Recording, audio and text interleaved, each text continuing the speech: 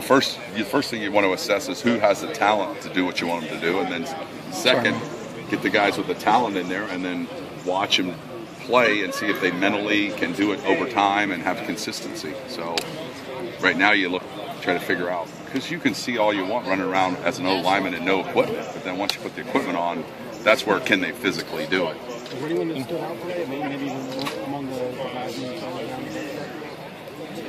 the Billy stood out today. I really like Billy. At center?